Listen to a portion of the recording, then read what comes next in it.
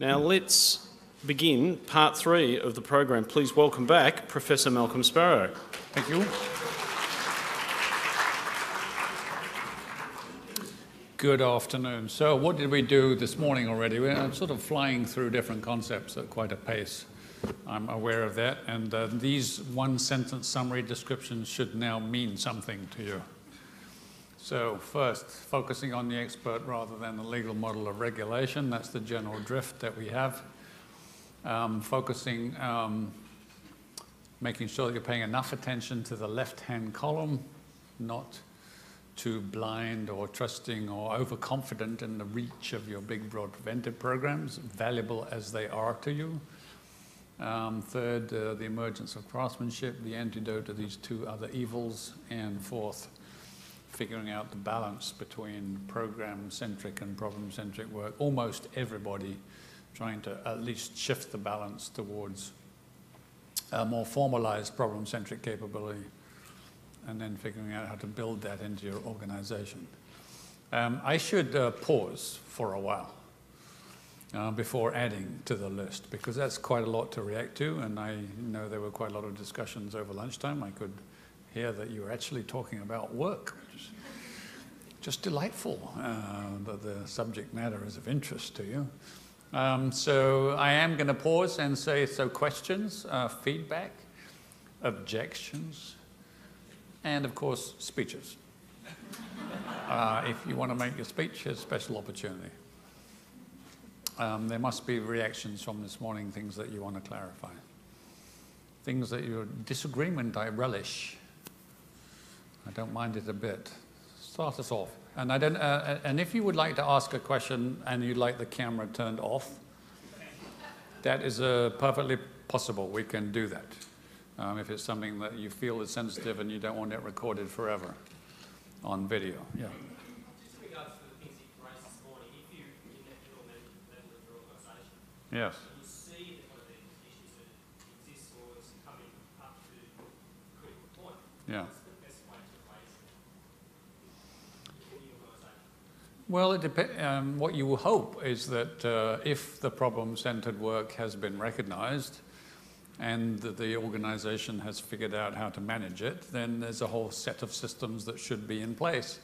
And one of them is a problem nomination procedure with a centralized collection and funneling point that such nominations go to. And maybe that's a person, or maybe it's a committee that meets from time to time, but you ought to know where to send such a thing so that it can be considered and either chosen or not chosen for launch of a formal project. If there is no such system, then you're going to have to try and fight your way into, strategic planning or special projects or whatever other system you have that might accommodate work of this type. And often a lot of the work at that point is, it's kind of like the work of leadership, making people feel the pain enough and at the right pace so that there's no avoiding the work that needs to get done. It is often a visible, painful crisis that gets the problem-solving capability in everyone's mind first. When I draw, I can point to things that were here before, and you have to remember what they were, right? You have it easy. You only have to do this for a day. My students in a semester-long program had to do it over 12 weeks. So I could say, there was a chart over there 3 weeks ago. Do you remember what was on it? And they're supposed to remember what was on it. But if you look at the bottom left-hand corner, the problem-centered work, and say, actually, this happens naturally sometimes, just by itself. It doesn't require any recognition or a name or any formal managerial apparatus. When do you think it could happen naturally? All by itself. And I think you have one in mind, a visible crisis. The organization behaves quite differently. And the clue is, are you on the evening TV news 2 days in a row? Once you've got that level of political attention, then failure is not an option. So you will do whatever it takes. The agency will behave quite differently. Normal silos get broken down. agencies are forced to collaborate in unusual ways. If it's that level, a politically visible crisis, you don't have a choice but to fix it. And you know all about that at the VBA. That's natural. There's one other level at which it can happen quite naturally also, even if you don't have a system, even if no one knows what it's called. It's curiously the opposite extreme. It's at the very front line, a tiny one-person or two-person volunteer job. When you've got field engineers out there in the field, and they're bright and they're creative and they had enough coffee in the morning and for some reason they feel empowered, they see a problem. They can fix it because that's what engineers love to do. Because it's small scale and local, and in America, the joke is this happens more easily the further you are away from Washington. The further you are from headquarters, the more empowered you feel. Just to get on with it and do something sensible. And you can, because it's small scale and it doesn't require any support from the organization. That's the key. So this is a visible crisis that drives massive change. This doesn't require any formal system. It can happen at a low level. It's the kind of creativity that you get. You put an engineer in a disabled person's house and say, follow this person around for 2 hours and then come up with 10 ideas that will make their life better. They can do that, they love it. That's localized, small-scale problem solving. That's all part of the mindset of being an engineer. So this is odd. You've got this problem-solving capability happens at the visible crisis, happens at right at the very bottom of the organization, where you can rely on volunteers acting in their spare time and without any relief from their other duties. Where's the real work? Most of the work. It's obviously medium. Why doesn't this happen naturally at medium scale?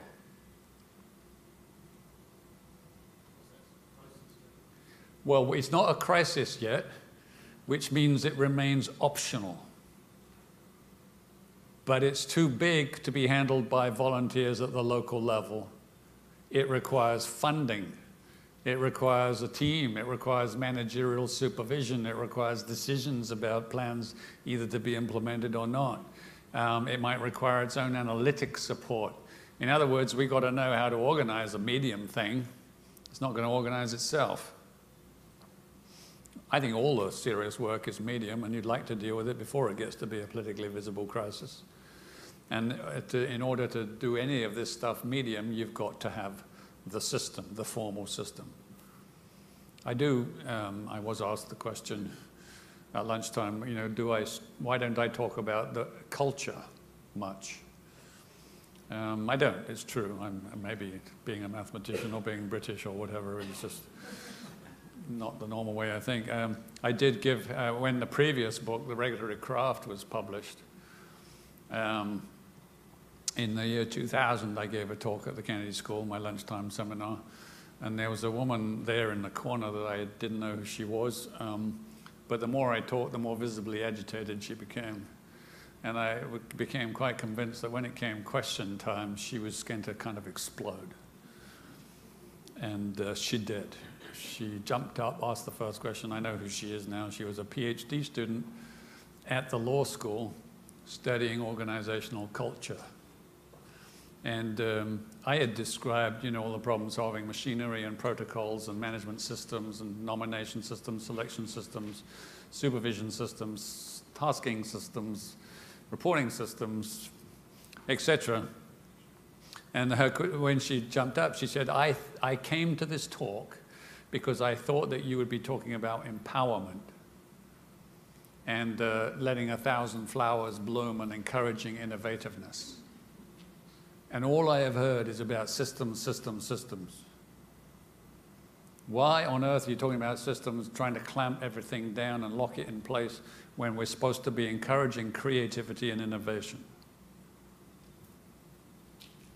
And I said, you know, 3 years ago I might have been on your side of this particular debate, but in the intervening 3 years I've been in so many agencies in so many meetings where the subject is, why isn't it happening?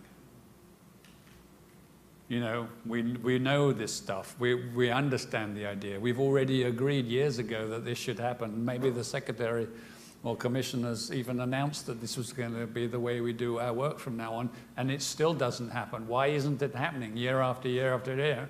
And usually the answer is you don't have any system. You don't even know whose right it is to pick a problem. You don't know what makes one important. You certainly don't know how to get relief from other duties. And if you rely on volunteers on a part-time basis, they will do it once. And then they'll learn to keep their mouths shut. Because every time they open their mouth and nominate a problem, they'll discover more work for me. They'll do that once. But it's not a sustainable long-term thing. You need an HR system that knows how to allocate resources to all of this. So I don't stress culture first. I stress systems, structures, clear understanding, job definition, passing of responsibilities. And yes, you will be innovative. This is not encouraging innovativeness for its own sake. This is knowing how to put people on teams and actually mandate that they find an effective solution, which, by the way, will be innovative because everything you've done before hasn't fixed it. So kind of by definition, it needs to be innovative. Different focus. But I am, at the end of the day, British, which makes me sort of non-emotional. Other questions? Thank you. Great question. Yeah, fire away.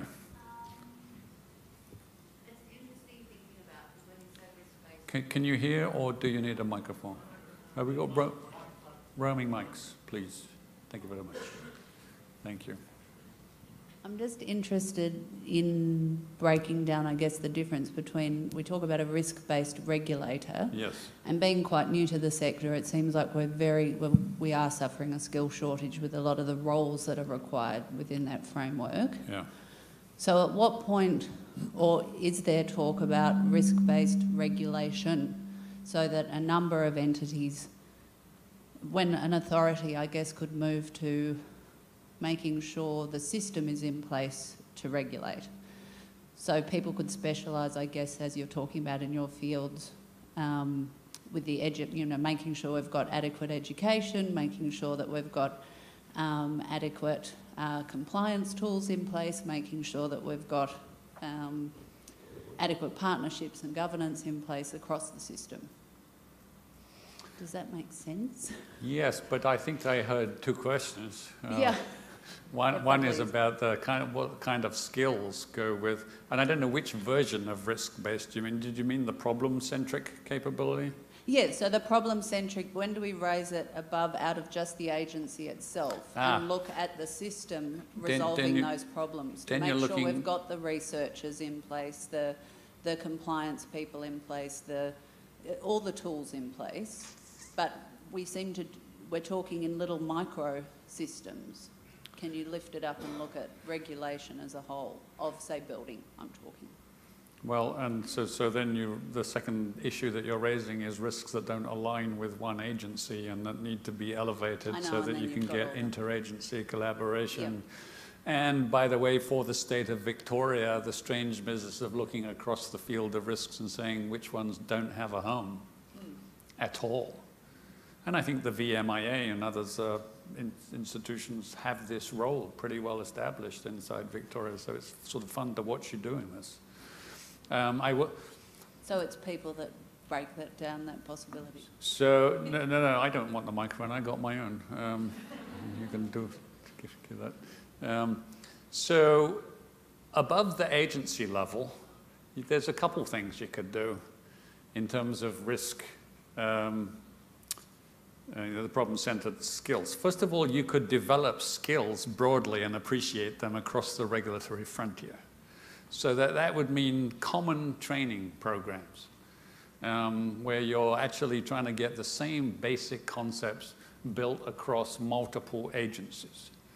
And that's just like, training investigators or training auditors. There's no reason why there aren't economies of scale in your training opportunities and in your recruiting, and you could even have rotation arranged between regulators so that you can share the benefits of experts in that set of skills.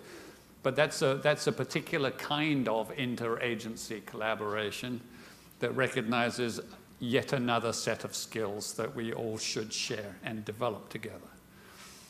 Then the second thing is some risks are bigger than agencies and straddle boundaries, and you actually need to work on them together. That's a different kind of collaboration. That's project-based collaboration. And by the way, the second one is much easier if the first one is established, that you all know what you're talking about when you say, here's a problem-based project and here are the relevant sets of skills. Do you know what the relevant sets of skills are? I'm sure you do if you've worked on these. It's basically the same set of skills that tend to go with a high-performance team environment. So bear in mind that when you put together usually a cross-functional team, because the risk doesn't fit anywhere naturally, you're talking about people who are self-motivated. They can work hard, far away from their normal supervisor. They play nice with strangers. They tend to be not terribly hierarchy or rank conscious. They are, if not producers of data analysis, they're very good consumers of it, know how to read it and take it seriously. They are not wed to one function. They've been around in lots of different ideas, often been in and out of the public or private sector. Ex-consultants are really good at this kind of work because they do all of their work in an early consulting role in dedicated high-performance project teams. So they're used to that environment. The people that can talk to outsiders in other agencies and the public without embarrassing your organization. And that's not everybody, but it is certainly some. That's the set of skills. And notice this is skills, not knowledge. You can have this set of skills and know nothing about, aluminum cladding or road traffic fatalities or arsenic on golf courses. That's the science. So you need actually to combine the skills with the experts in order to be able to figure out a reasonable plan. And some organizations I watch make the mistake of starting with experts. They put all the experts together in a team to deal with basically a scientific or technical problem. What happens when you put all the experts together in a room? They have the arguments that they always have every time they meet, because they're all experts, and they can't learn anything from each other because they're the experts. Well, there's a very important set of skills, which you probably want your team leader to be a generic, skillful person rather than the expert. You need to know how to bring experts in and debrief them and then send them away, and a bunch of others, and make something sensible and efficient and legal and politically feasible for you here out of everything that they have to offer. That's the set of skills. Do you remember the question, what's your balance? How much of this do you want to be of your overall resource effort? I had one student come on my course at Harvard in 2006 from the Authority for Financial Markets. It's the equivalent of ASIC, but in the Netherlands. And he went back, he was under very clear instructions from the chairman of the board. He said he could go on this course, but only if it changed their agency. It's quite a mandate, isn't it? So on the flight home, he had to figure out, well, how's this going to change my agency? And anyway, they sent more people, and he reported to the chairman of the board, and he kind of liked what he heard. And so they came in a few at a time, and I went there a few times, and it changed their agency. Within 5 years of the first student showing up, they actually decided, I did not suggest this, they decided to go 100% project-based. I have never advised anyone to do that. I warned them. I said, I think that sounds chaotic to me. I don't know whether you'll ever manage to handle that. And they did, along the way, completely scrap their routine audit program of financial services firms. And strangely, nobody complained. They still do audits, but only when a project team asks for them, right? They've got project teams now acting like craftsmen and women. And they say, well, we need 3 audits, and then we need an education, and we need 1 case, and then, you know, this is our whole protocol. And they organize those things. So they still do plenty of audits, but only when asked for by our problem-centered project team. And anyway, to switch from here to here, what do you have to do to the HR function? And I didn't teach them any of this, they taught me. They said, oh, we put an enormous amount of investment into interviewing staff. Every new staff member at AFM during this period, they reckon they interviewed them about a dozen times. They got interviewed by their potential boss. They got interviewed by their potential subordinates. They got interviewed by several of their potential peers. Then they got interviewed by the HR people and by organizational psychologists. And they were given data analytic exercises to see how well they might perform with a big spreadsheet, you know, with vague questions. All kinds of stuff. And a lot of the people that they recruited had done their 2 years in a consulting company and then burned out from the travel and were looking to settle down with their families. And that's the perfect recruit for them. Enormous investment in getting the people who could actually handle this environment. It's not everybody, and yes, there is a very specific set of skills. And you've got a lot of them in Victoria. I've met a lot of them in various agencies already, and I know you have them here too. But some people take to it, some people don't, and the ones that don't, you should let them do something else that they're really good at, be it functional, process, or whatever. Other questions? I haven't heard a speech yet. No? Yes, sir. On any of these 4, you should be willing to, ideally, after a little bit of pause for reflection, you should be able to say, where is my agency on this one? And do we need to move at all? This is more a question of organisational methods, and I should say that I was instructed last week to come up with a question to ask you that's provocative but not too provocative. You were instructed this way? That's what I was told to do, yes. So you're just complying now? I'm a compliant... So we're looking for a medium provocative question. So I have a medium provocative... My name's Michael. Michael. So I have a question for you about Freddie Cardoza, who was celebrated in one of the readings we were given as he was a bad man in Boston, and he was given a 19-year jail sentence for possession of a bullet. And that jail sentence was apparently very successful in scaring other Boston gang members into not killing each other, at least for a little while. And was very innovative, and I think the law enforcement agencies in Boston won an award for that approach, which involved more than just jailing Freddie Cardoza. But my question is, do you recommend that we should push back against the principles of proportionality to the extent that we can, as a tool that we can add into our regulatory mix to cause a little bit of individual unfairness to people, perhaps like Freddie Cardoza, as an innovative way of achieving a regulatory goal? Is that moderate? Did you pass the test? Is it moderately provocative? It's actually not fair question, because only the people that will be with us in the next 2 days know what on earth you're talking about. So for the sake of those who don't know what on earth he's talking about, there is a reading for the workshop folks in preparation for a discussion on values and discretion and the governance of them inside a regulatory operation. And this describes the work of what's called the ceasefire program in Boston. It was an intervention on juvenile homicide. Serious analysis of the juvenile homicide problem showed that most of it was related to 61 gangs. These 61 gangs were well known to the criminal justice system. Most of the people were on probation or parole when they killed or were killed. And it was a carefully tailored program to reverse peer pressure. And so that peer pressure would act against violence rather than its normal role of promoting violence. Freddie Cardozo was not part of that plan.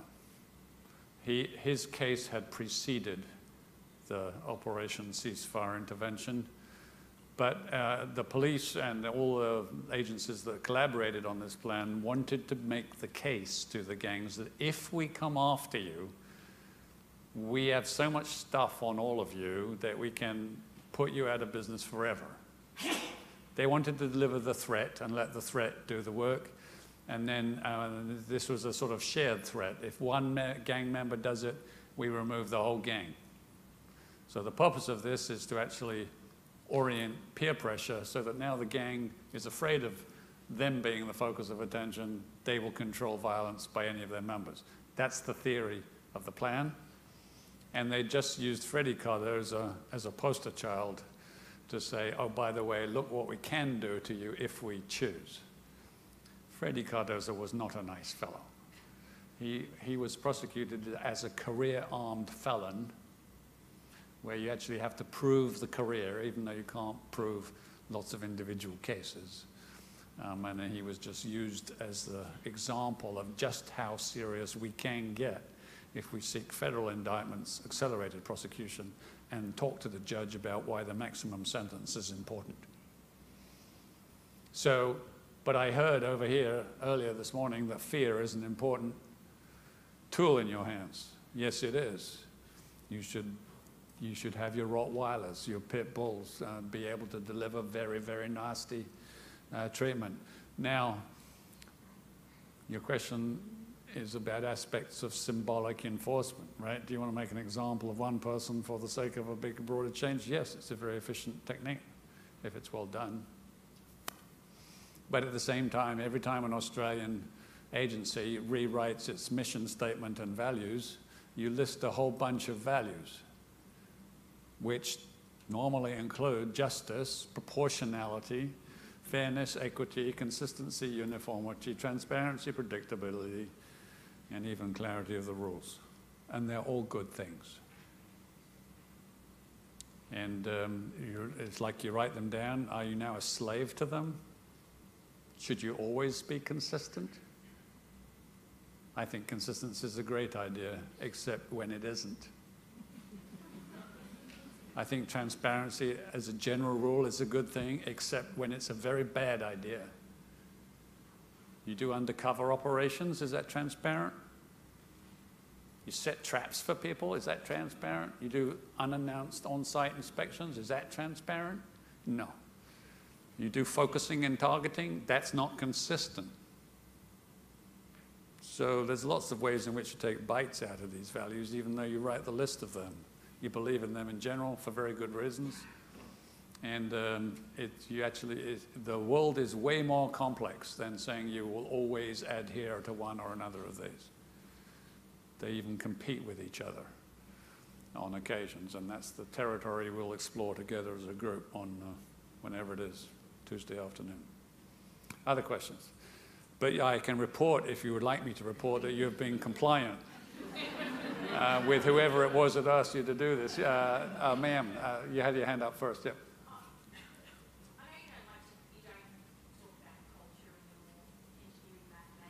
Well, I can, but it's not my priority. That method of holding someone up as an example to change potential cultural behaviour. Yeah. Isn't that one way of using all of our toolbox to create better behaviour? Like we had a seminar series the other week, and the same complaints come up about practitioner behaviour across the board. Yeah. And we do the education, we do the inspections, we do the information, and the same 3 or 4 problems keep coming up, where potentially we could use that method, step outside of our listed values, and change the behaviour and develop a different process. Yeah. In that.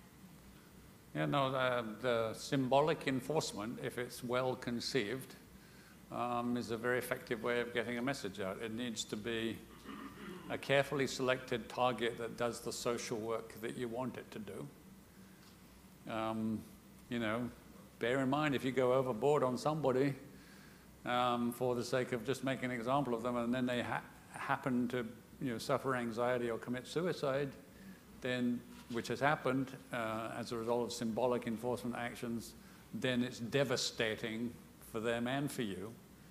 So you need to be very carefully and judiciously selected targets for whom the public or the industry will have little sympathy. And by the way, you can even compensate them for the extra pain if you feel like it.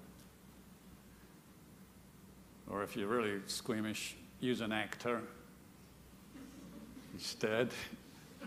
But then you've got to worry about whether you're being transparent and honest. Yep. But yes, symbolic enforcement has its place in the toolkit. There are national differences in regulatory culture as to how acceptable is it.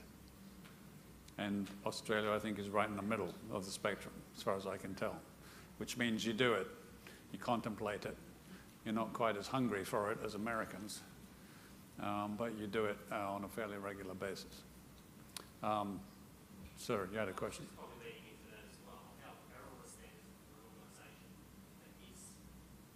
If you miss, if you try and make a big public profile out of a case that doesn't smell right, then you do yourself inordinate damage. You are broadly advertising your inaccurate targeting. That's not a useful thing to do. So make sure it's very carefully selected if you're going to publicize it. You have a question too, or you've got a niche? Which, yeah, question.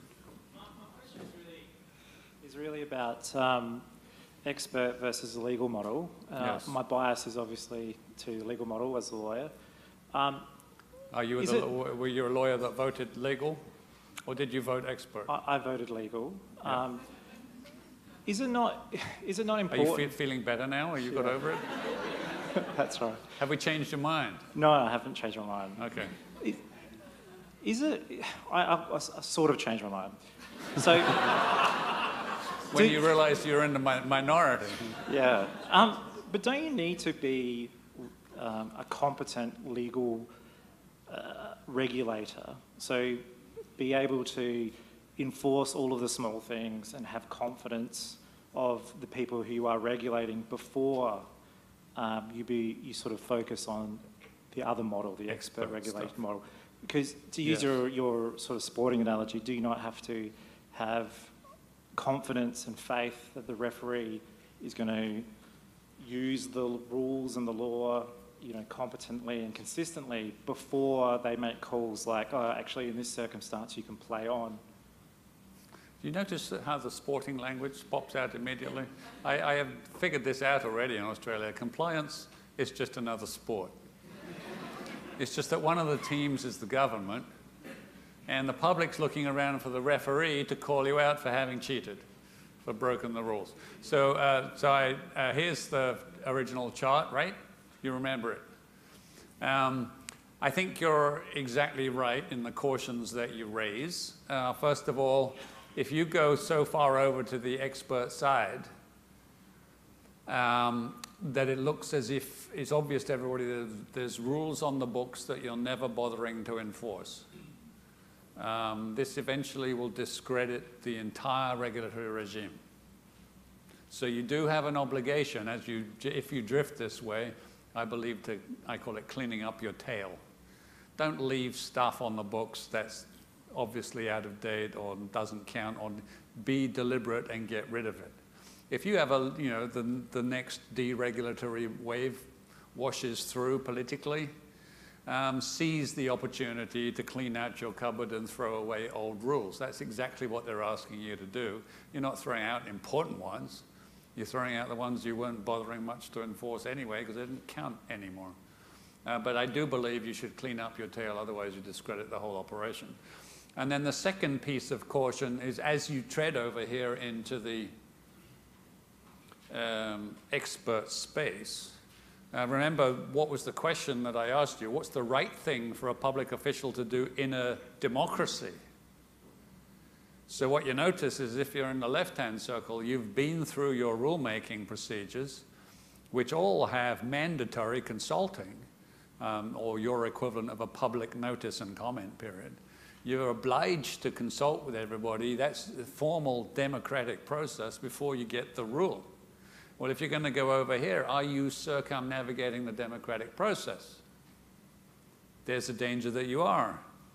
So how do you operate over here if you're going to operate over here, which most of you want to do? Answer, not quietly, not covertly. If you're going to operate over here, you do it with deliberate fanfare. You tell everybody, you stand up and announce, look what I see. I've got a pile of dead bodies here, or banks in danger, or whatever it is.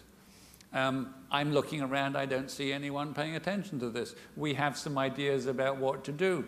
Please, if you interpret the data differently, speak up.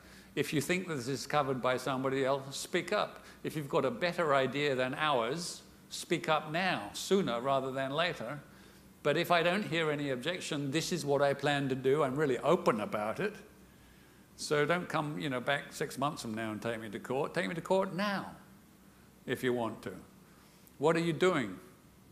You are operating in a way that produces an operational version of democracy. It's not the formal rulemaking version, but you are being so deliberately open about all of your intentions and actively inviting people to disagree.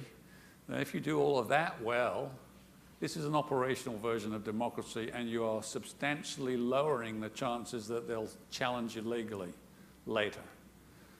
And your lawyers can stand up and defend why actually your authorizing statutes give you this broader right. And in fact, this is what the public expects, and if we didn't do this, look what trouble we'd all be in. So you need the enabling lawyers here, not the cautious lawyers. I'm sure you're an enabling lawyer, despite your vote. He will be by this evening, yeah. Yes, sir.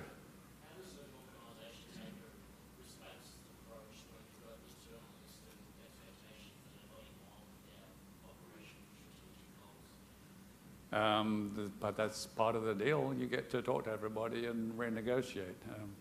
So your political management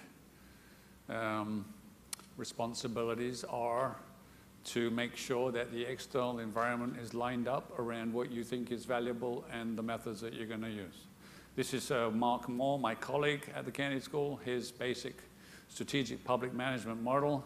Whatever you're going to do as a public official, you've got to have a clear sense of what is the public value.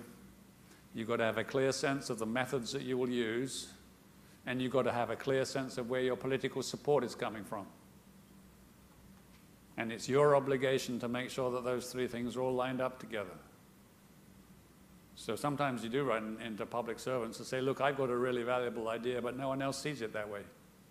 Well, that's a problem for you to figure out.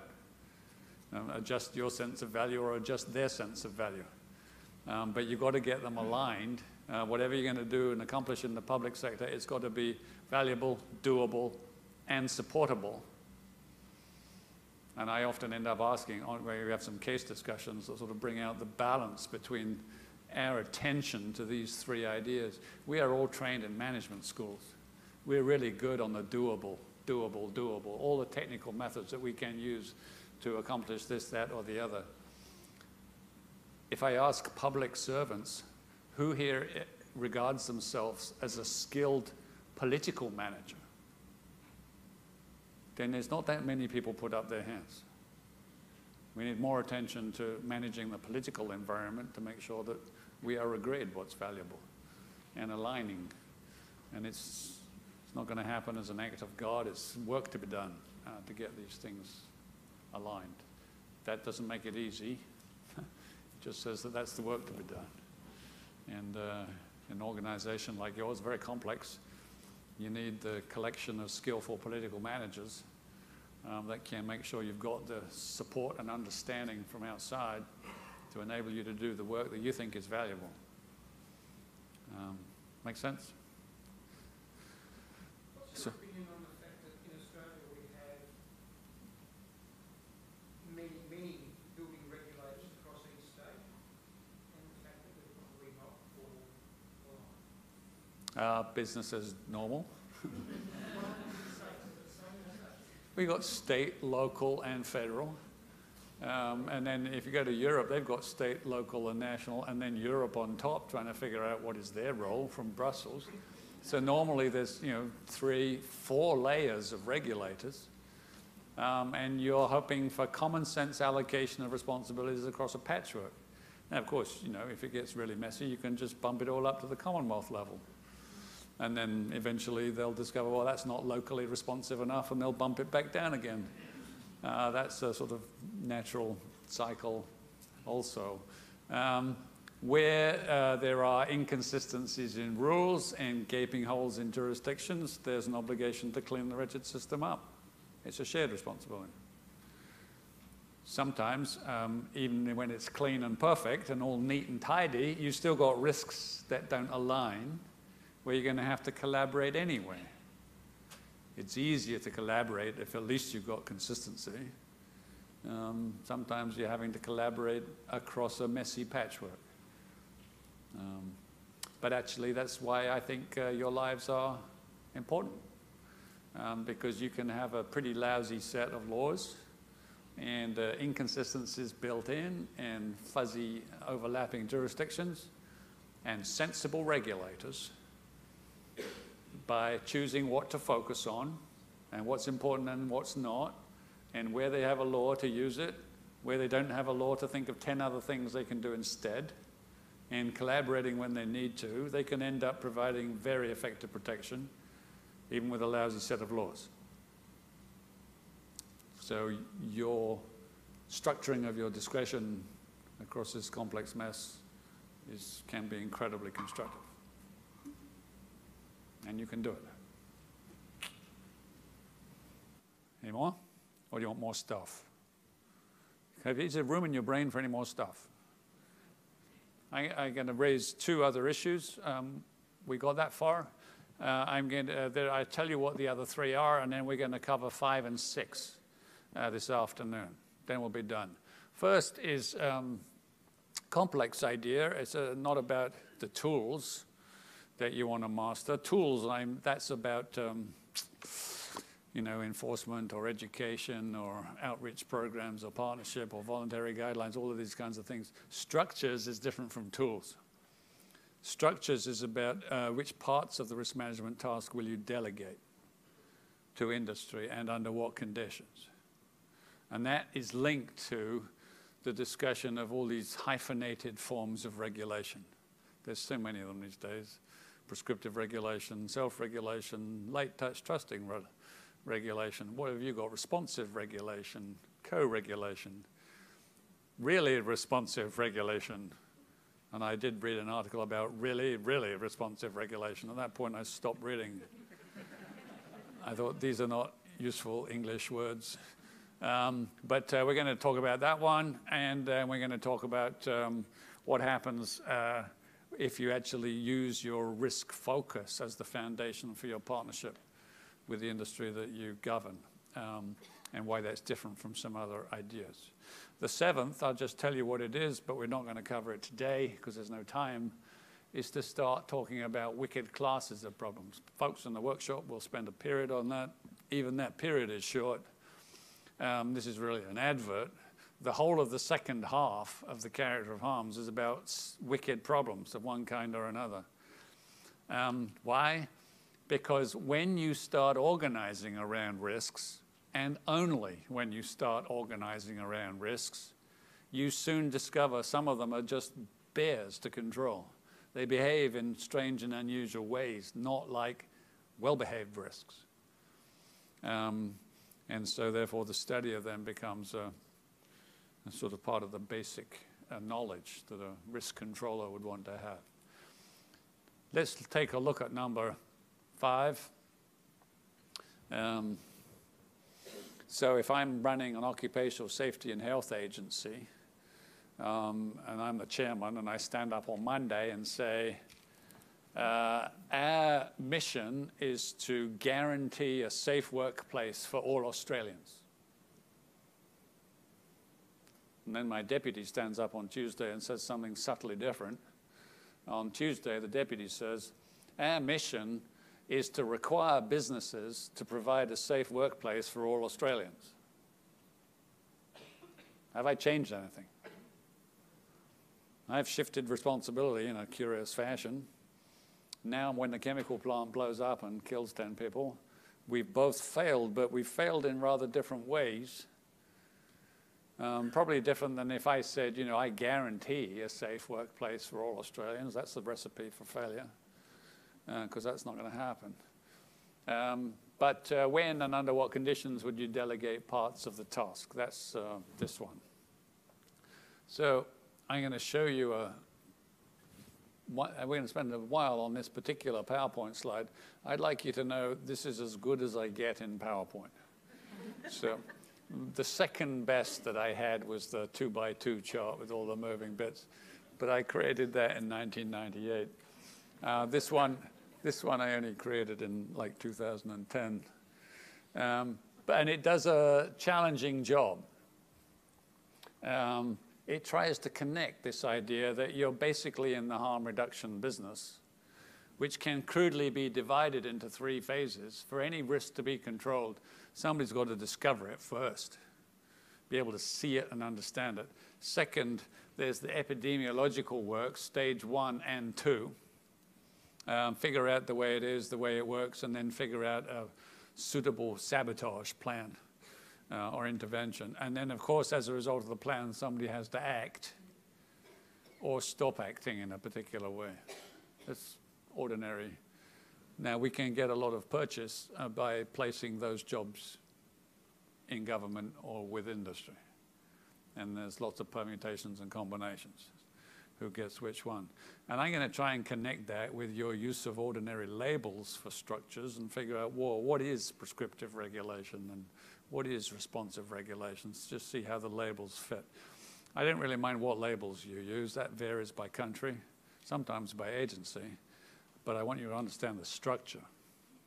If you understand the structure, you can see when it's safe and when it's not by what you're trusting that the different parties can actually do or are inclined to do. So here we go, very simple stuff. We got government. Let's just keep it one layer of regulators to keep it simple, and we've got us and them. The American tradition is highly prescriptive. I assume the long-term history in Australia is also quite prescriptive. At this point, I normally use an example from the building industry, but you make me nervous on that front. Government says there's a problem, children falling off balconies. Happens in high-rise apartment complexes and a lot more in hotels that don't like big railings because they're supposed to look pretty. And so in recognizing this risk, we're going to make rules about railings, right? Anybody know what the rules about railings are in Victoria? You do? Somebody who can rattle them off? Like 1 meter, that's all? I thought it was 48 inches, but okay, we'll go for a meter. Got to be made of? No horizontal bars, so you can't climb up them. Yeah. Blah, blah, blah, blah, blah, blah. And then they've got to be made of what? 1/4-inch steel? No, you got the force, the resistance, and then you've got to be cemented into the sidewalls and spans no more than 8 feet. Or you do meters. Yeah. All your children are measured in meters. Yeah. So a baby's head can't slip through. That means 4 inches. What's that in meters? 125 millimeters.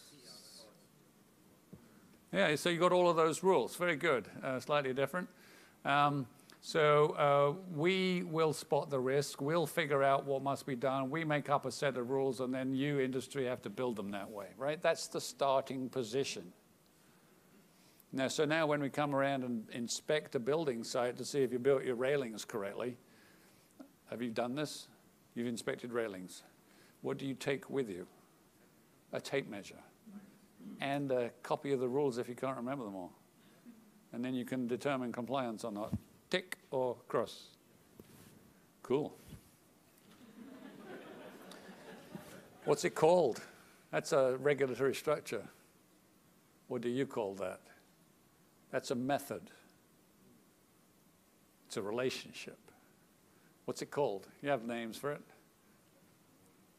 Rule-based, prescriptive. What else might you call it? Have any other labels for it? Do you have unfriendly labels for it? Like this is a stupid idea, old hat? In America they do. It's called rule-based or prescriptive. Those are the neutral terms. If you don't like it, you call it command and control, which to a civilian regulator is supposed to imply rigid and silly like the military. Sorry, military people. I mean, actually, command and control is absolutely right for many tasks, but it means, too inflexible. And if you really don't believe in it at all, you call it one size fits all, because that's sarcasm. The message there is, how could you ever be so foolish as to imagine that one size fits, multinational corporations and a mom-and-pop grocery store, and that you got the same rules about having separate men's and women's toilets and stupid stuff like that.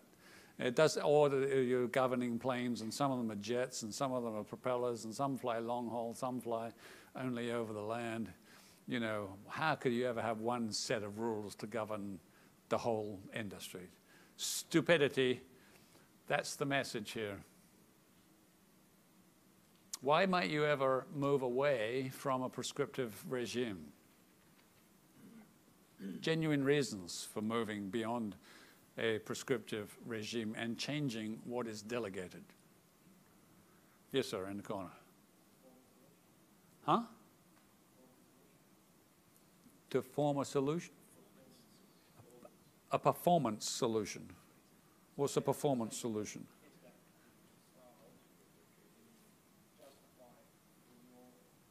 I can't hear you because you're lying down. Sit up. Sit up, yeah.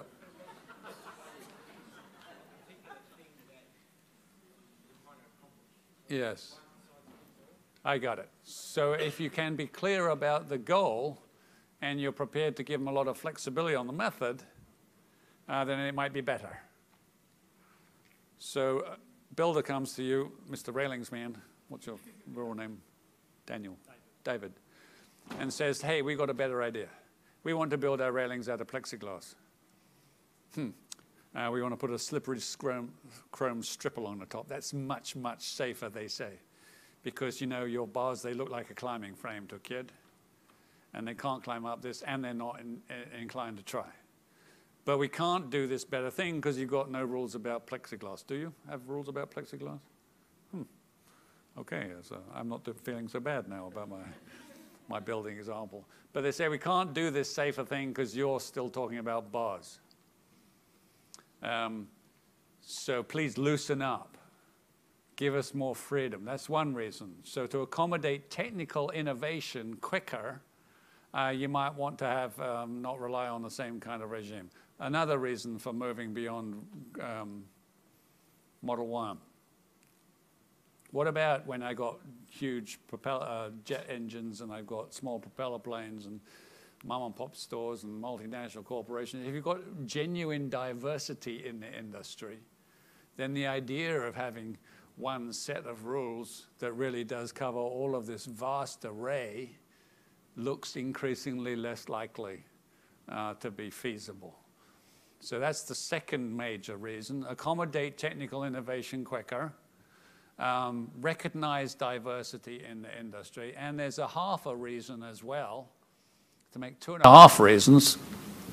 The half a reason is we're a bit fed up with people technically complying with the letter of the law, but managing to trample the spirit of it.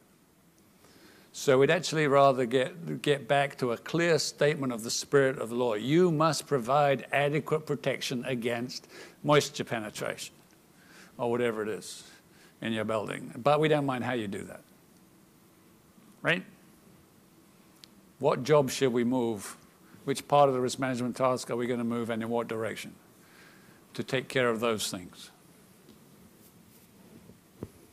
Which of these jobs do you want to move, and in which direction?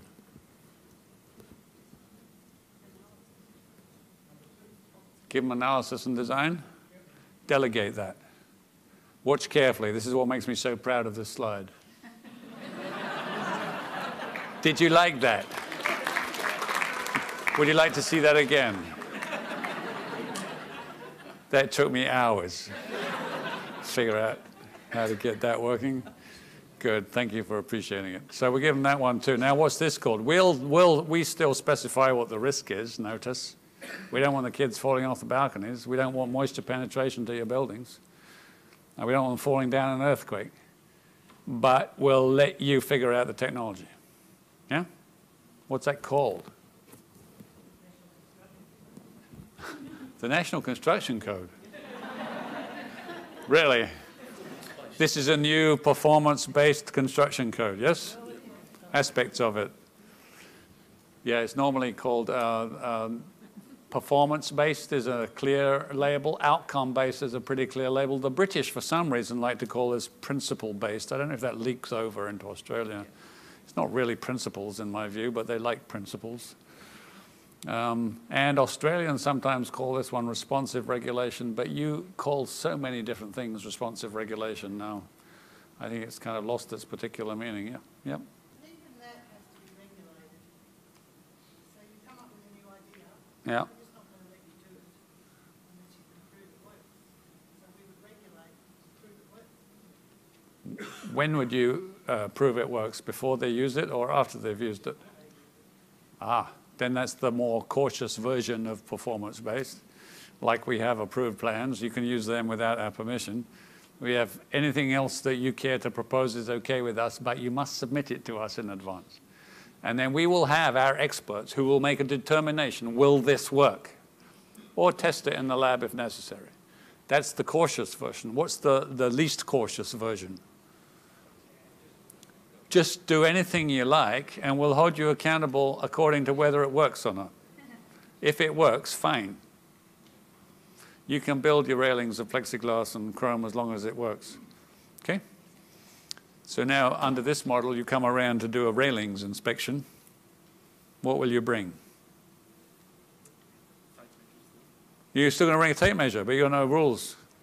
You're going to bring a child. Not just one child. You're going to bring a whole army of children, all sugared up. You're going to give them half a pint of ice cream each, and then let them loose with this railing, preferably with a mattress the other side of it, so it's safe. Does it work? If it works, okay with us, right? That's the notion here. All right. So we've gone a little bit further in delegation, therefore, and for reasons that we can understand, so all good reasons.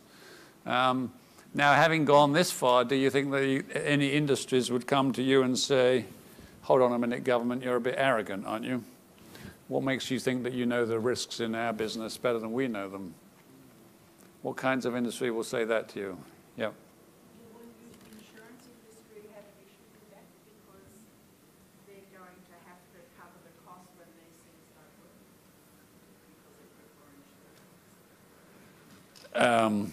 So yeah, if you're running a regime that's inherently dangerous and they choose to insure those things, of course, then they're going to want effective control.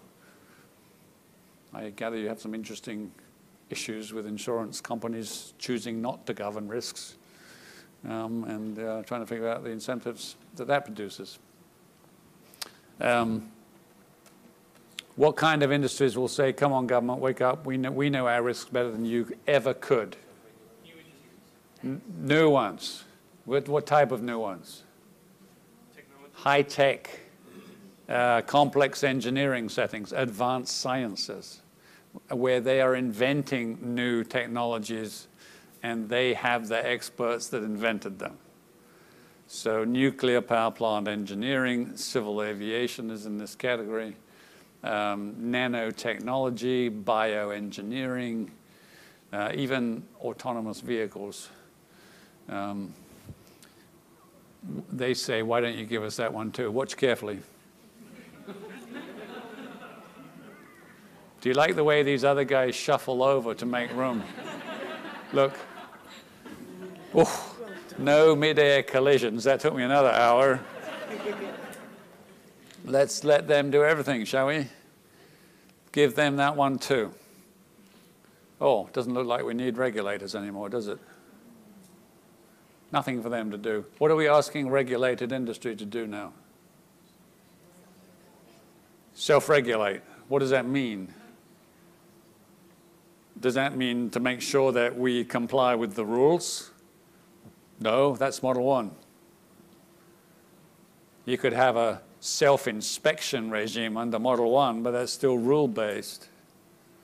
What are you asking them to do here? Not create rules. Run a risk management program fit for purpose. From beginning to end. You can spot the risks. You can figure out what should be done. You can do it. Do we need regulators anymore? This looks awfully cheap. If you're in a European austerity country who has had to take severe slashes to their public budget, and in Britain's case, 20% twice within a period of 5 years, this looks very attractive. Let's get them regulating themselves. Do you need regulators, though? What for? What do they do? They have to make sure that this is real, that it's actually operated effectively. So yes, you do need regulators. It's called self-regulation, of course. But the regulator needs to approve the risk management plan as fit for purpose and audit it from time to time to make sure it's not a pretense, it's not a charade, it's actually working. So we expect them not only to do this competently, we expect them to report to us honestly. Now what kind of a regulator do you need for this to work, to be trustworthy? A bloody good one. Telling me, I mean, you need a regulator that could go to maybe a powerful corporation who's politically well connected and tell them that their risk management plan is not fit for purpose and make it stick. That is an incredibly experienced, knowledgeable, and confident regulator. And fearless.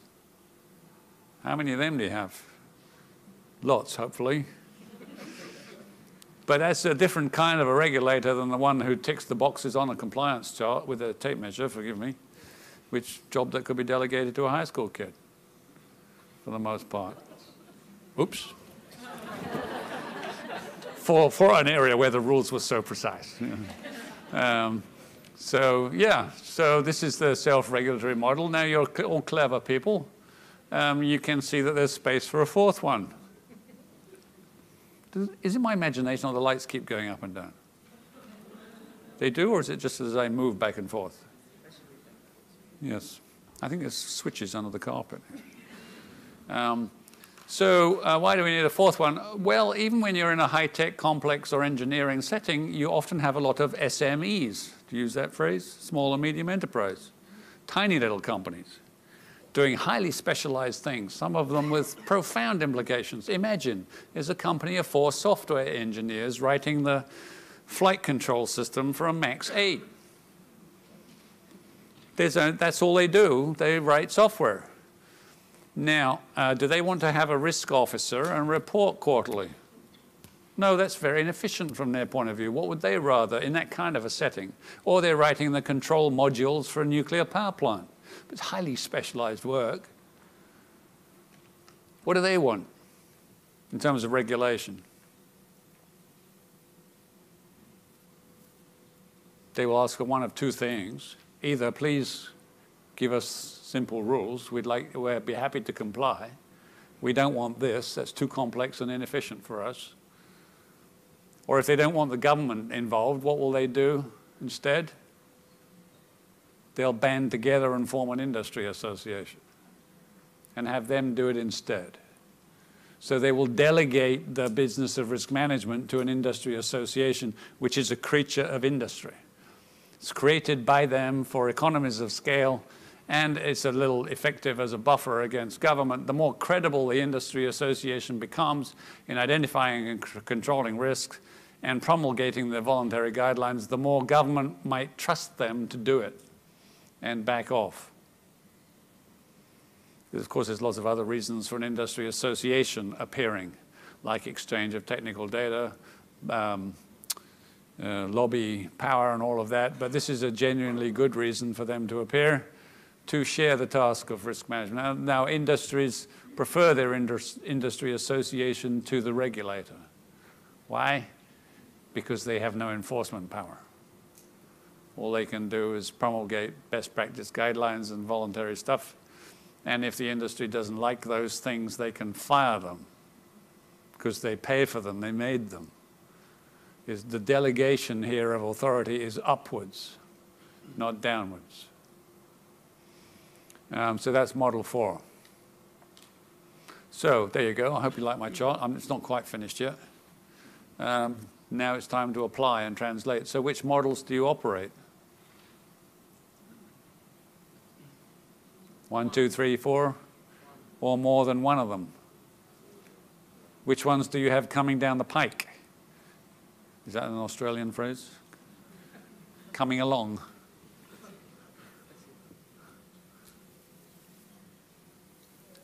I see discussion happening. I see diagnosis. We operate mainly in 1 and 2. 1 and 2, so you've got more than one operating. You've got areas which are governed by prescriptive regulation, and you've got some performance-based standards. Can you recite for me very briefly a performance-based standard? You must have adequate protection against fire. Really? Is it that short? It's a bit more detailed than that. But it's not like you've got to have all the following long list of technology and here are the approved parts. It's a bit more versatile than that. Okay? And what do you do govern with absolute type prescriptive rules? No deviance is allowed. No deviation is allowed. Well, that example is classic. The balustrade height. The balustrade height. The metre is a metre. That's it. It hasn't changed. Minimum. Sure. But you can go way beyond that if you want. Okay, so you operate this and this. Now here you begin to notice that in order to squeeze this all on one slide, I had to make a lot of simplifying assumptions, huge simplifications. I'll just tell you the 3 most obvious ones. First of all, I have put all of these. You're taking pictures of my slide. I am flattered. But you will be getting copies of it later, so yeah, by all means, go ahead. Where was I? Yes, thank you. So one of the simplifications is all these bubbles are up or down, binary. Any of them could be shared. Halfway, we meet with them to do risk identification. We share our insights and data and analysis. We do that job together. Or having identified a risk, we meet with them to discuss what is the best kind of balcony for the next 10 years, given the available technologies. Or having decided, done your epidemiological analysis, we then meet with them to figure out which of us will act or how we will share the action, both preventive and contingency planning and responsive for when something goes awfully wrong. Okay? So we can share any of these. If you shared any of them, what would you call it? Another hyphenated form of regulation. You'd probably call it co-regulation. Just notice how many versions of co-regulation there are then. If you share at least one of these and there's 3 and you could share any of them, then that means there's 7 different versions of co-regulation available, depending on which things you share. Huge variety. Second simplification. I've only shown you one layer of regulators. You already told me you've got a horrible patchwork, right? Overlapping things within the state, then the Commonwealth playing some role, might be international collaborations or mutual recognition agreements or all kinds of other things interfering as well. So I've only shown one layer of regulators. I think sometimes it's 2 or 3, or in Europe 4. The more complex the regulatory structure, the more useful this kind of analysis becomes. Let's figure out who is best placed to carry out which parts of the risk management job. That is an important piece of analysis. It should lead us to a clear understanding of the right structure for this class of risks or for that class of risks. Third simplification. any of these jobs can be contracted out to a private market. Third-party auditors that you can buy, like we trust accountants to do part of the public job there. You can buy research and risk identification from academics or from consulting companies. You can probably buy this kind of work also from outsiders, and you can even prepare to buy action when it's warranted. If you do use private markets for any part of the regulatory task, which of course is normal these days, just be prepared to think very carefully through their incentives. What is it that they have to do to get repeat business? We learned this from certain aspects of the global financial meltdown, the role of credit risk rating agencies. There's only 11 of them in America, but they were getting repeat business by giving inflated ratings, and that did enormous damage. And we had to rethink the whole incentive structure. So think through that a bit carefully if you do use third-party contractors. So all of that's there in the background too. I don't know, I don't make new charts all that often, and I usually make them like this with moving parts only when I've done something on the blackboard or whiteboard about 20 times. So now I know how it's going to go, and my arm is getting very tired, and it's time to automate it. Well, for me, this on the whiteboard was done mostly in Europe because of the European better regulation movement, which has been rumbling now for almost 2 decades. It sort of went quiet during the global financial crisis because they said it's better for us to keep quiet for a while.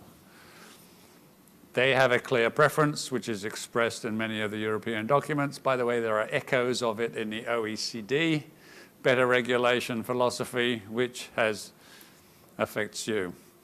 And you can read the Hampton Report and the McCrory Principles and all of these other documents that are their background, and you can hear this statement very frequently. We prefer a light touch, trusting, self-regulatory model.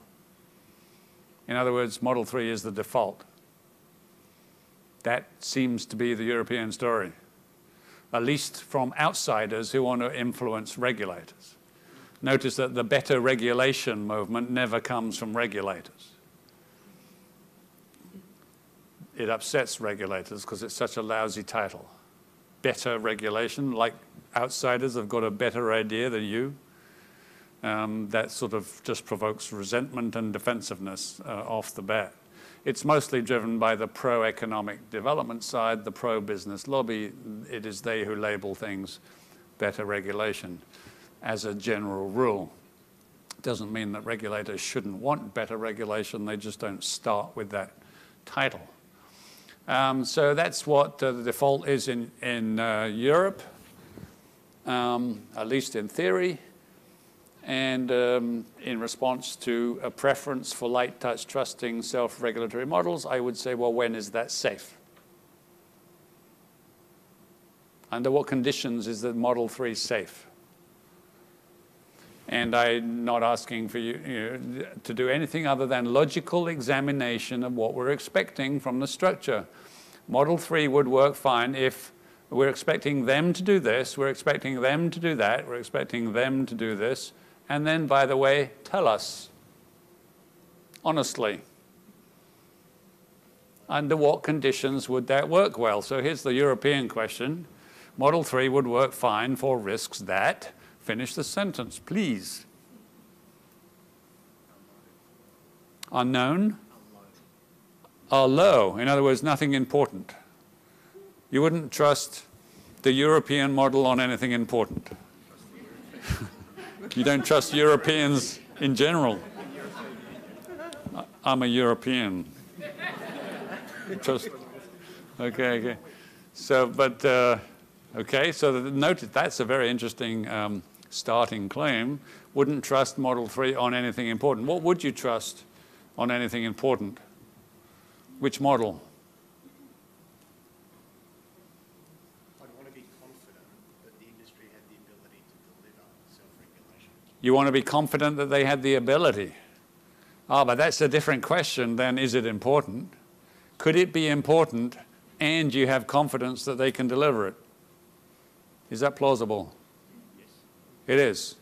So well, that's certainly clear from the structure. We want them to be able. What else do we want? Huh? Oh, why? How does a strong consumer focus on the industry help you? I'm thinking of dairy food safety. So it is important for a self-regulated industry to be providing safe products into the marketplace. So there'd be a strong consumer focus. What does that do for you in terms of their motivation? Well, they become part regulated. Yeah, they have their own risk management little function, and one of their big risks is reputational damage. And if you've got a very strong consumer focus, what that does for you is it lines up the private incentives with the public good. Thank heavens for consumers if they're well informed and powerful and have enough choice, you know, if the market does. So yes, so strong, active consumers, what that does is helps align the incentives of industry with the public incentives, which could otherwise be quite at odds. Could be. So that's the second criteria. We'd like them to have a business interest in the public good. That would be helpful. So they were motivated. What else? Yeah. They'd have to have the capability to do it. To do it or to do what? To actually be able to identify the risks and manage them. To identify the risk in the first place. It would have to be something that they can see at their level with data that they have, analysis that they know how to do and are inclined to do, right? So are there risks, do you imagine, that can't be seen at the level of one company, but which could be seen if you put all the data together and looked from a higher level? Are there any, can you think of any in your business? I mean, issues to do with certain building materials that go horribly wrong. You know, one builder might have only seen it once or never, but you've seen it 200 times.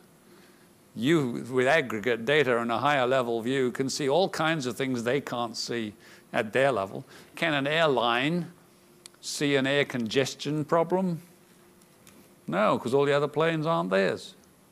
You need the higher level view. It's a national function. So, yep, that's true too. It's got to be something that they can see, something that they are interested in controlling, something that they can control.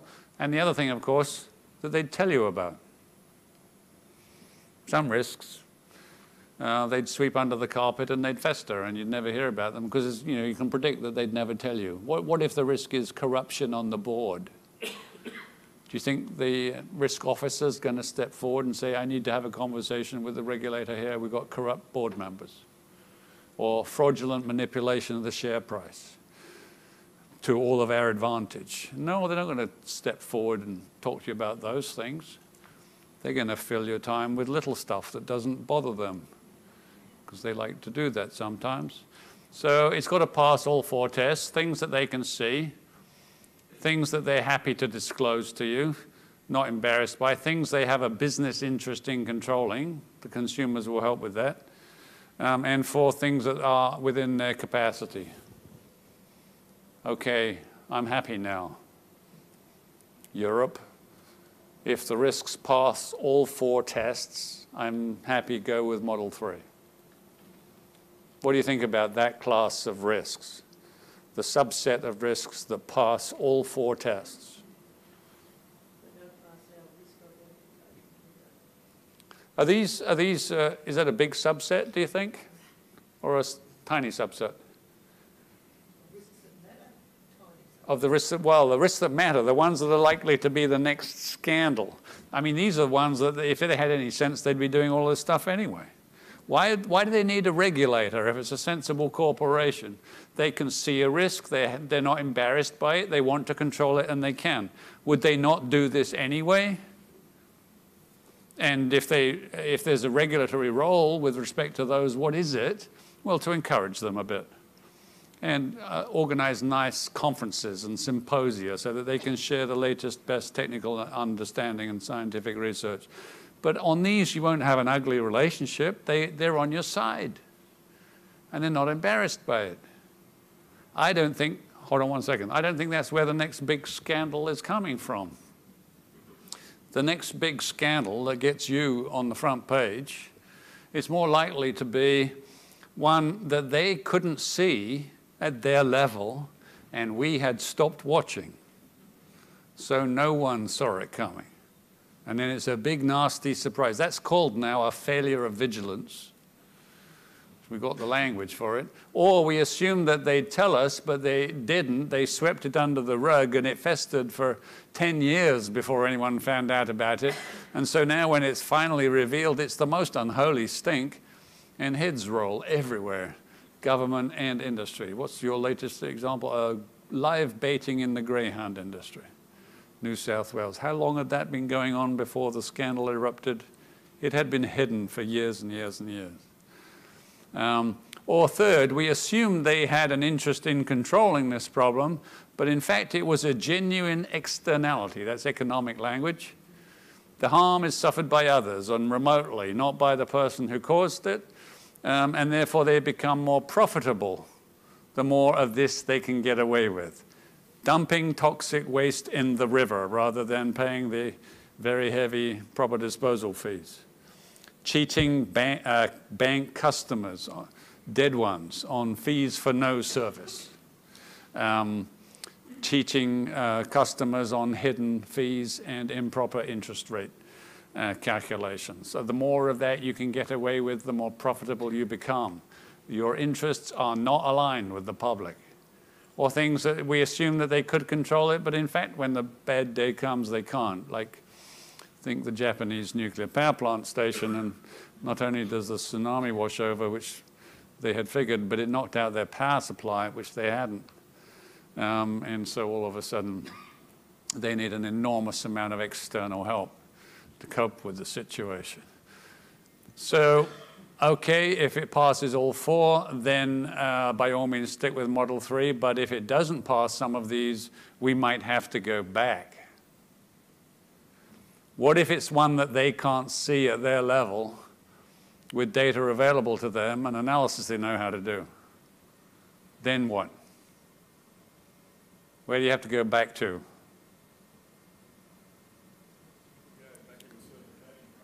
Well, you've got to go back to where government is capable of watching this thing and spotting it in the first place.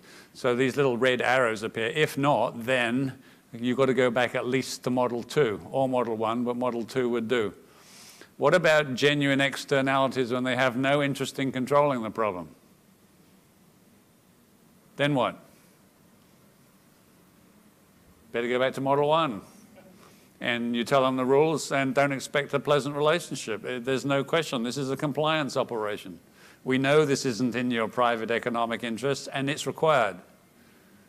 And the same is true. You might have to intervene on things they can't control. You might have to be ready to take a more active part, either in prevention or in planning or in response. Any of these. That leaves one last possibility. What if you trust them on a whole bunch of things because the interests and capabilities are aligned, but you can imagine some risks that you know full well they would never tell you about? Then what? Under a self-regulatory regime, then you have an extra obligation as a regulator, which is to be able to discover it for yourself.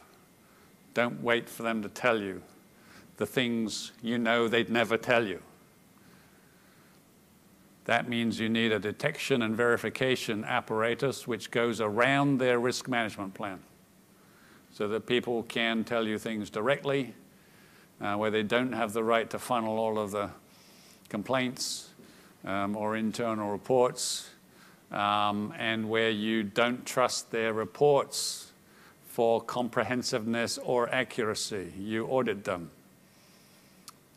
particularly looking for the things that you could predict are areas for concealment. There, that's my chart. Do you like it? Okay, so what's the point? I know you can't change your regulatory structure, right? That would require a change in the law. So is it useless to understand what your structures are good for and what they're not good for? I don't think it's useless. I think there's ways that you can use the analysis even without changing your regulatory structure.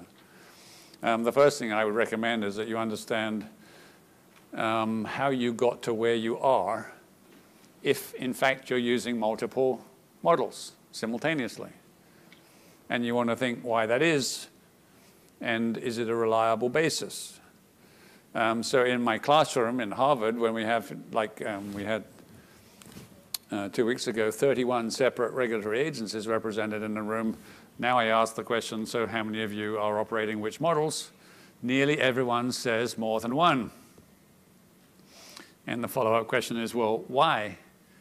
And what they tell me is a story about historical fashions, periods, when they got responsibilities, and so that's how we regulate. So we had this bit of the industry originally, and by then, you know, in 1980, everything was prescriptive, so it's always been prescriptive. Then we got this extra piece of the industry, or maybe we got the plumbing industry added in for whatever reason. And that happened in whatever year it was, 1997, and by then they're talking about performance-based. So that piece, we regulate that way. And then in 2009, we got our latest and best edition, whole new jurisdiction or a piece of a different industry.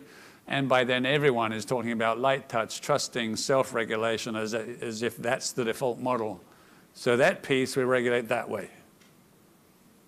Now I'm terrified.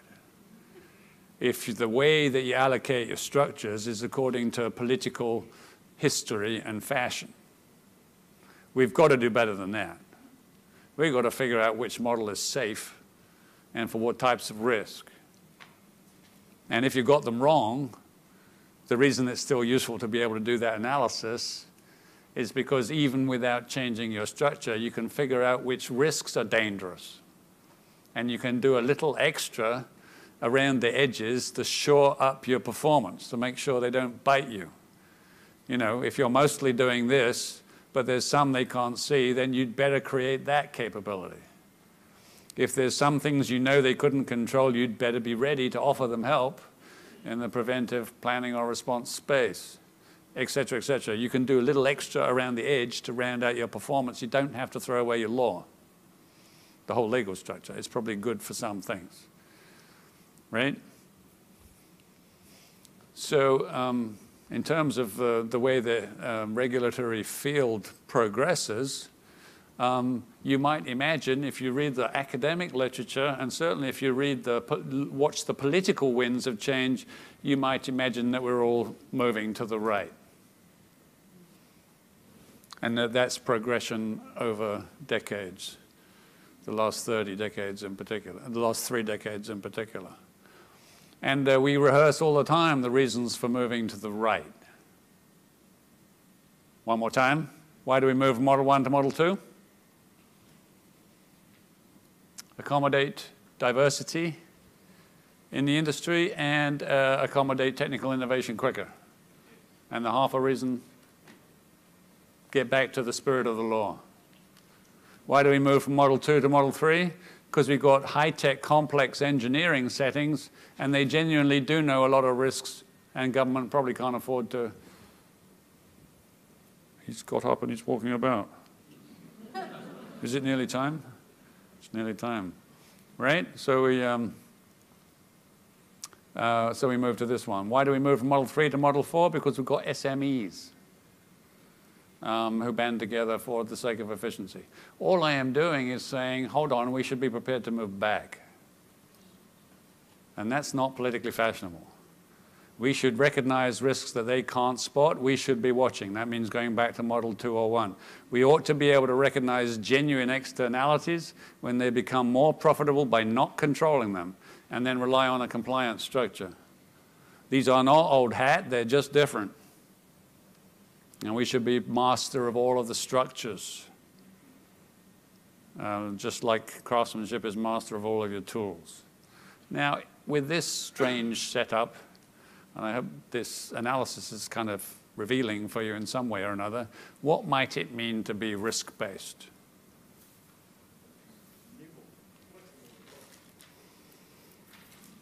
Well, it's a hokey question, but look for the word risk. It appears once up here, that's in the setting of the thing. That doesn't really count. The other place it appears is in my question.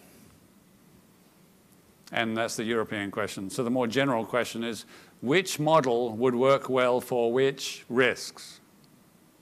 You know, that is not the word that most people put in that sentence. Most people say, which model works well for which industries? Like the building industry, or the farming industry, or the nuclear industry. Not fine enough.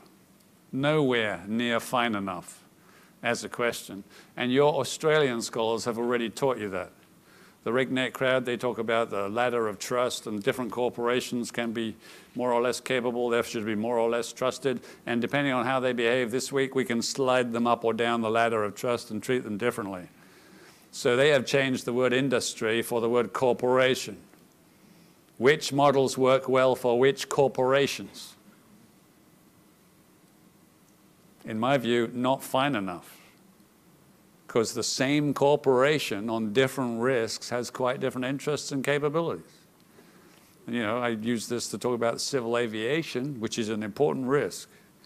You know, the civil aviation industry is mostly with us on safety. Thank heavens they have a crew on board.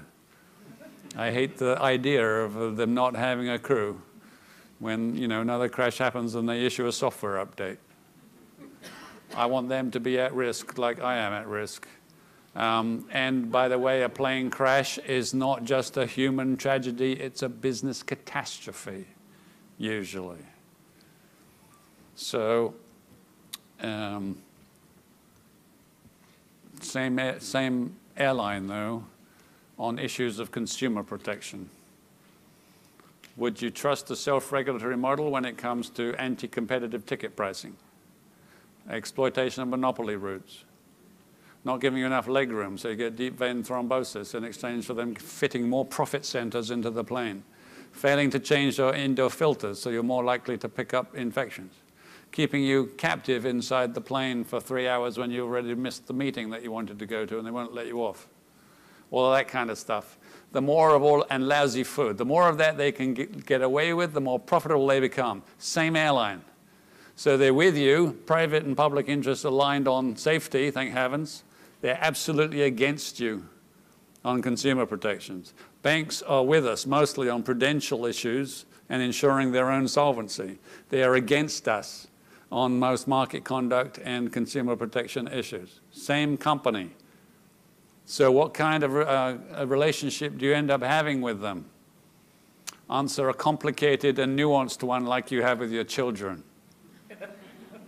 Same parent, same child. On one issue, you're natural allies.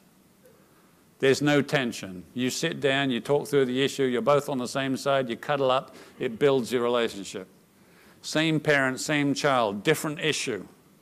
I'm sorry, my dear, you're not old enough to have an opinion that counts. Here are the rules, and the only issue is compliance and its necessary discipline. And boy, you hope you've got more of these issues than you have of those issues. So that your relationship can survive. Complicated, nuanced, but risk by risk by risk. Simple analysis, who is best placed to see it, to control it, to motivate it, to control it, and so on. I hope that you'll be master of all of your structures, as well as master of all of your tools. We have therefore not covered number 6 because you had so many questions earlier, and it was a lot more interesting. So thank you very much. Look forward to seeing some of you tomorrow. And for those who I won't see tomorrow, I want you to know I appreciate you as regulators and the complexity of the lives that you lead. Thank you very much.